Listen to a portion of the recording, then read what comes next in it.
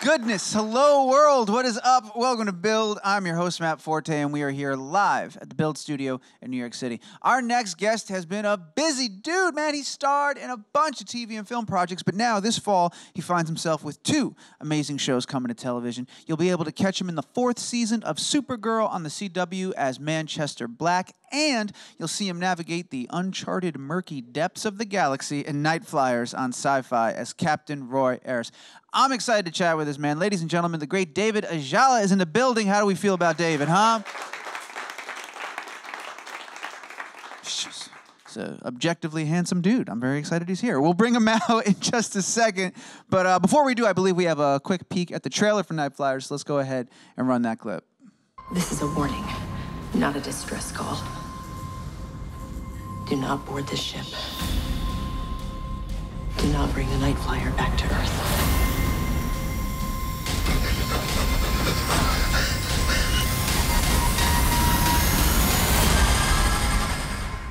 Nightflyers is a haunted house story on a starship. It's Psycho in space. And to space we go. Nightflyers is like nothing you've seen before. It's exciting stuff. I can't wait to actually see it come alive on the screen. This was an extremely ambitious set to build. It's acres of spaceship. Should be epic. If I were to describe this series in 3 words, it would be just fucking awesome.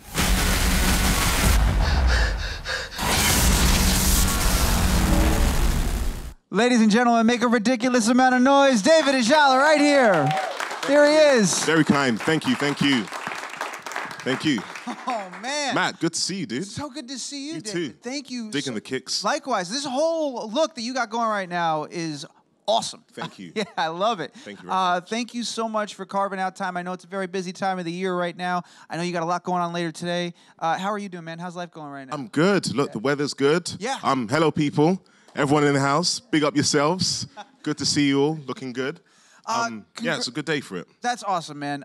Congratulations. I was saying this backstage. I'll say it again. You've got 2 awesome projects that are coming out, very close proximity. This one in particular I got to watch a little bit of, so I'm excited to dive into that. You're going to Comic-Con a little bit later tonight, is that right? A few hours. A few hours. Literally. That's right, it is. It's tonight. Yes, today. Yeah, tonight. Goodness, that's exciting. And they're going to premiere the first episode in front of, I think 3,000 people. Wow. So we're all going to watch it at the same time. I haven't seen it yet. So this will be your first time, and you're going to watch it with a packed house. Yeah. Man, is there no better? First of all, that sounds like the best way to do it. It Yeah. also sounds like the scariest way to do it. Oh, completely. But, funny enough, I wouldn't have it any other way because there's something really special about having, strangers watching it for the first time and you're watching it with them and experiencing it together. I'm looking forward to it. I imagine the energy in the room is going to be pretty special, man. Yeah, I'm I can excited believe that. for you. Well, let's get into this whole show, man. How did you? First of all, were you familiar at all with the George R.R. Martin novella? Because I was not. I was unaware of it. I was completely unaware. For those of you who don't know, George R.R. Martin is the brainchild behind Game of Thrones. When I initially spoke with the producers of Nightflyers, they recommended that I read the novella. So I had a day off from filming. I was working on something else, and I binged this book in a day. Yeah. I just blazed through it. Over 100 pages, just blazed through it. And what I really enjoyed about it was just how detailed and descriptive this world was. Yeah. This ship, the characters being in outer space. So immediately after reading that and then speaking with the producers, and then they sent me the script, I thought, you know what, this looks like fun. I want to do it because I've kind of not purposefully stayed away from science fiction, but just in terms of the work that I've done, it hasn't really been in the avenue of science fiction. I mean, the last science fiction thing I worked on was Jupiter Ascending with the Wachowskis. So this time around, I thought, you know what, here we go. I'm definitely happy to delve back in And here we have it, Nightflyers. Yeah, you are smack dab in the heart of science fiction. It's so good.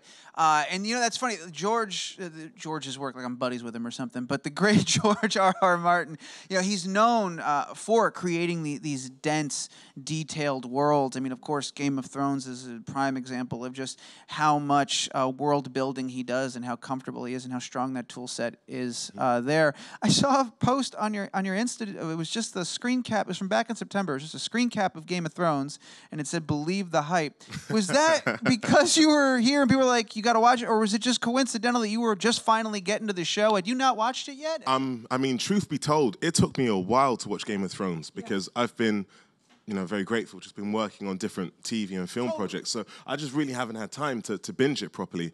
So to watch the entire 7 seasons of Game of Thrones, it took me about just over a year to watch it, just on and off, committing to it. But I recently just finished season 7.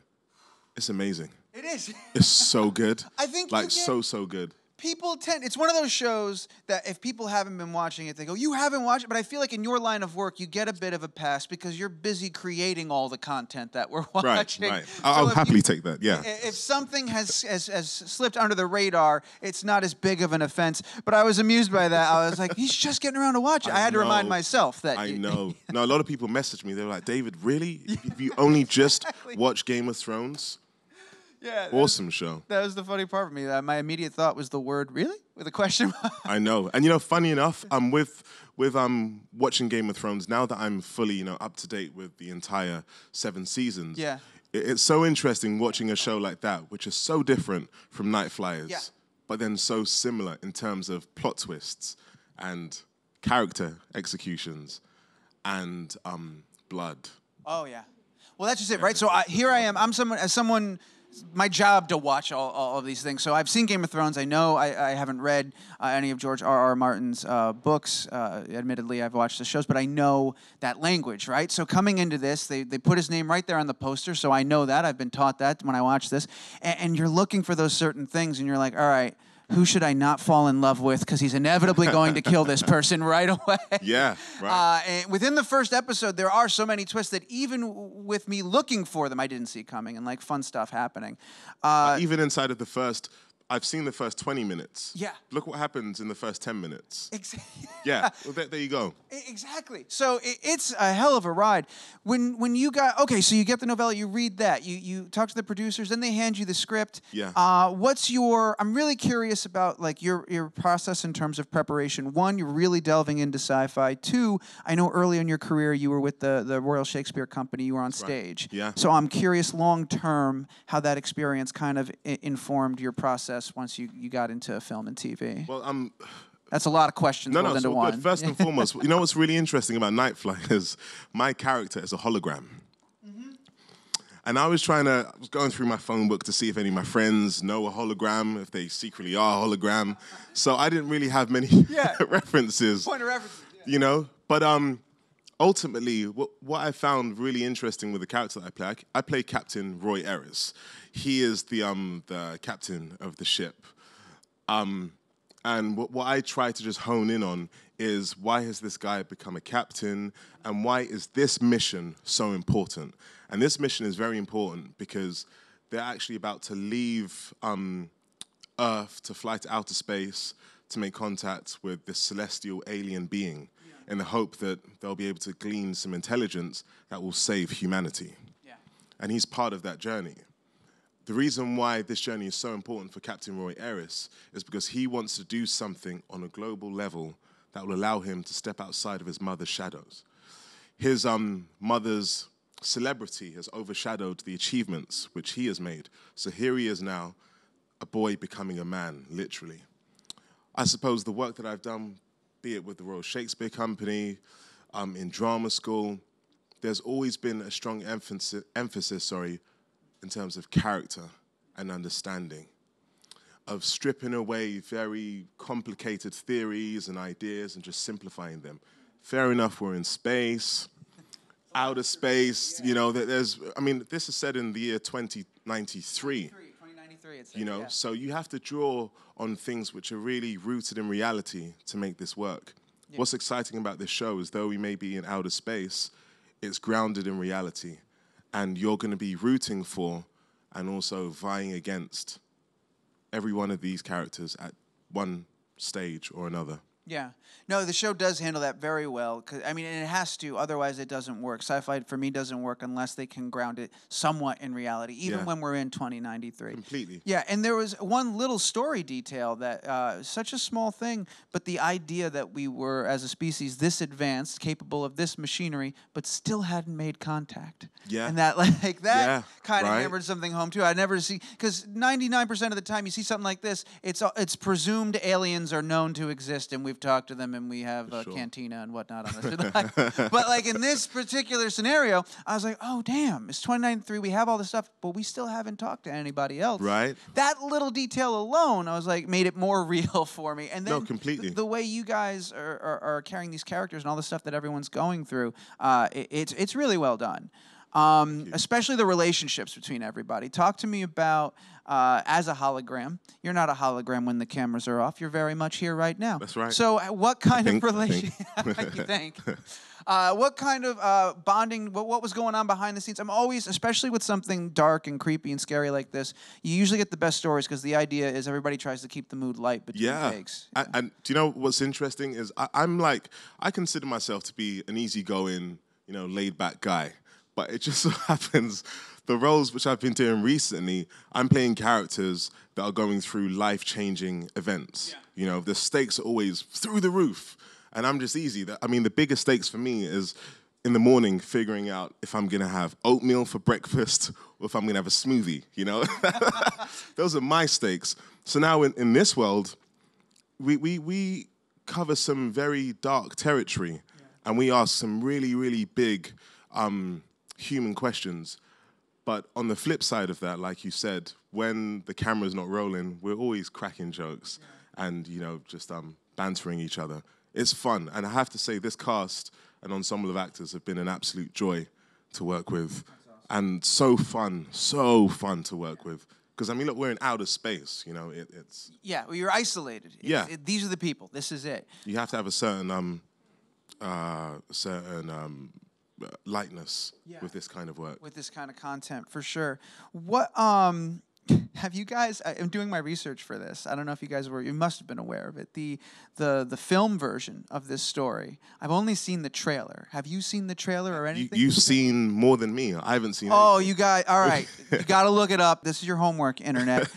Is Google the trailer for Nightflyers. It came out in 1987. And I'm not saying it. It's just one of those movies that looks like it's a lot of fun to watch. Like it's definitely a slightly different tone than what you guys are going for. Different. So get the cast together if you can. And check it out. Yeah, do you know what? Probably after I've seen all 10 episodes, I may just check it out. Yeah. Because we weren't really encouraged to watch the film, and I'm happy I haven't watched the film. So as I'm, on set and venturing into this world, I have nothing to compare it to. It's absolute joy. They both take place in space. I'll give them that, but it looks like a very different project. You smooth. You gotta check it out, man. You gotta check it out. I will. Speaking of all the things that I loved about this show, we mentioned this briefly back there. It looks incredible. It's shot beautifully. The sets are ridiculous. How much of the sets were practical versus digital? Because I couldn't tell. Sometimes, obviously, you don't have a spaceship. That's digital. Right. But when you guys were on the deck and whatnot, well, I don't know. I'm not sure about anything anymore. But when you guys were on the deck and all the control interface and all this stuff, I'm curious how many practical sets and effects were used. So, believe it or not, what you see when you do get to check it out, 90% of everything you see is real. They've done an incredible job. I remember the first day stepping on set and being walked through all the different sets. I got lost twice that day, by the way, because these sets are huge. Wow. They're massive. They're ridiculous. And we've built these things to scale. So when we are in Central Command, which is where Captain Eris usually operates when he's commanding his team, it's built to scale. It's built to size. When you're walking around, when you touch things, and especially because we're dealing with a lot of technology, and it's our interpretation of where we would be in 2093 and how technology has advanced. And you're interacting with things that are super cool. So we're in this show. You're also getting a glimpse into how things could be, certainly technology-wise, later on down the line. I'm so happy to hear that because you can feel it has. I was saying too. It kind of has almost like an alien vibe. Yeah. Of just like that crew on the haunted ship sort of thing. Like it's very much in that family of scare and horror, and it's really fun to watch. I'm excited for it to come out. I couldn't find. I didn't see. I looked high and low. I know this fall. Do we have a precise date? Are we going to find that out very soon? We're going to find out very soon, but I can tell you it will premiere on the Syfy channel December 2nd. Yes. Oh, fantastic. And it's going to be announced, time and everything, officially in like literally 2 hours when we go to Comic-Con. That's what I figured. That's why I was like, they're probably doing it tomorrow night. All right, cool. So you got to keep your eyes out. And then I saw also not only on Syfy, but around the world, it's going to be on Netflix in the UK and Ireland, I think, is what I saw. Yeah, in the new year. It's going to be on Netflix. Yeah. Around the world. I'm not sure in terms of when it'll be available for people in America. Got it. Netflix. I'm not sure about that. So hopefully it'll be soon. Got it. So Syfy here this fall, and then Netflix around the world soon. Yeah. Before we go to audience Q&A, I mentioned at the top of the show you got two amazing projects. I'd be remiss not to bring up Supergirl season 4. Congratulations. Thank you. Manchester Black. That's a huge deal. That's amazing. And keep me honest here, just like this is your first sort of sci-fi thing, is this your, I believe it's your first role with like legit super abilities, right? Like superpowers, sort of? Or yes. No, it is. I had to think about that. It really, really is. And the thing is, I mean, in the world of acting, you'll get all kinds of different scripts at different stages in your life. And I've had a few scripts that I've read for DC projects and Marvel projects, but then this kind of came my way. And this was like, I had just finished doing Nightflyers for 5 months. We wrapped in June. And I was hoping to take like from June until the rest of the year off, just to have a bit of respite, read books, go see plays, do cooking, swim, just simple stuff. But then Warner Brothers contacted my team, and they said, look, we've got this really cool role. It's the role of Manchester Black, a very iconic character in the DC world. And we just wanted to speak with David about it to see if he was interested. I'm like, well, Warner Brothers calling me? I'm like, I'll come out of semi-retirement for that, So I spoke with them. They pitched this amazing idea. And I literally flew in from Vancouver a few days ago. We're still filming it right now. And we just wrapped on a couple of the episodes back to back, and Supergirl fans are in for a treat. Yeah, they're in for a very, very big treat. Super excited about the new season of Supergirl and that this character's coming. And I saw too. This isn't a spoiler, of course. With Manchester Black comes the Elite and all these different things. And it's just it's fun to think of how that character's going to impact this Supergirl's world and what that's going to be like. In a very big way. Yeah, for sure. All right. Well, in the interest of avoiding spoilers, I won't ask any more about that. Let's go. Congratulations on both of these things. We've got some questions in the room, so we're going to turn it over. I see a microphone right here. Let's start. Hey, David, how you doing, man? I'm good, thank you. Two questions in 2 parts. One of my mates told me you're from Hackney. I am. Yeah? Okay, Hackney, East London. Yeah, man. So, question I have: what was it like filming Fast and the Furious 6? Because I know they had a location in Hackney. Yeah. So, what was it like filming on your home turf? Oh, that was amazing. And the second question, you mentioned Supergirl. I know that your namesake David Haywood's is in that as well. Yeah. Did he give you any advice in terms of working this side of the pond? Okay, so we'll hit the first question. Fast and Furious 6 was an amazing gig to work on. Prior to getting the movie, I hadn't watched any Fast and Furious movies. But of course, when I did get the movie, I started to watch them, and I thought, this is super cool, especially Fast and Furious 5. I thought, amazing.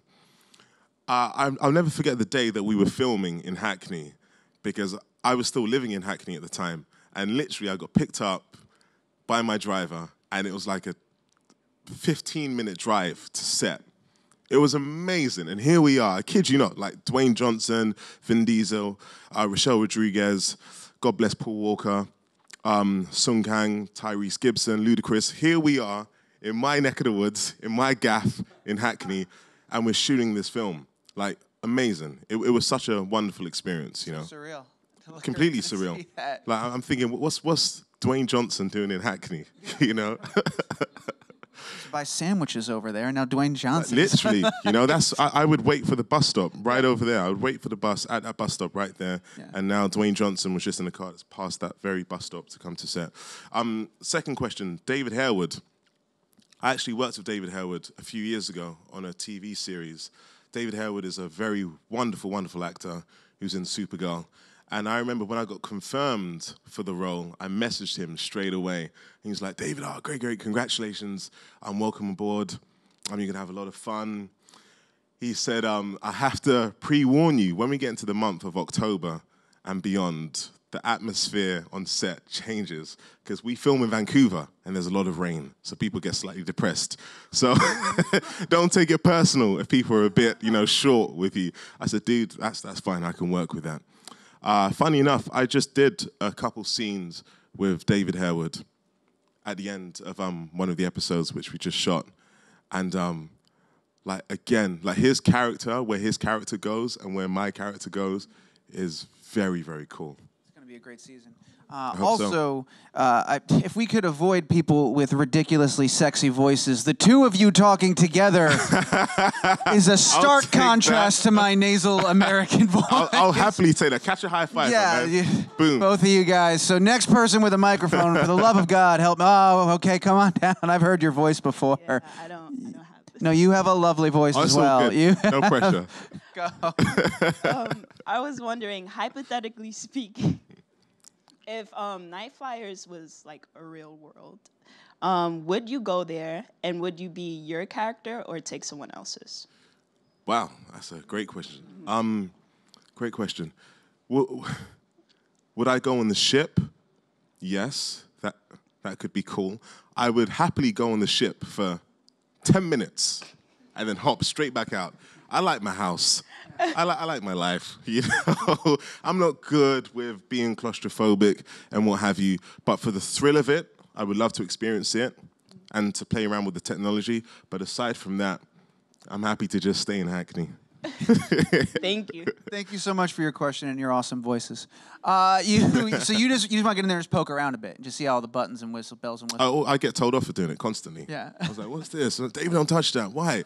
It costs 20 grand. Oh, right. Let me not touch that. My bad. I can't say it enough. Both of these shows, so amazing that you got them both coming out, and congratulations to you, man. Thank you. And nothing but the best. I'm excited to see the season 4. I can't wait to see the rest of this show as well. And especially for science fiction fans and horror fans, there'll be a lot of Easter eggs in this TV series. There are so many really, really cool ones. So you can tell it's made. You'll see. It's made with a love and passion for the genre, for sure. That bleeds through every frame. All right, I'll remind everybody one last time, Nightflyers Syfy this fall, Netflix later, and Supergirl is back October 14th at 8 p.m. on the CW. Ladies and gentlemen, you'd be rude not to make a ridiculous amount of noise for this incredible man. Join me in thanking David Ajala. Come on. Thank you. So awesome.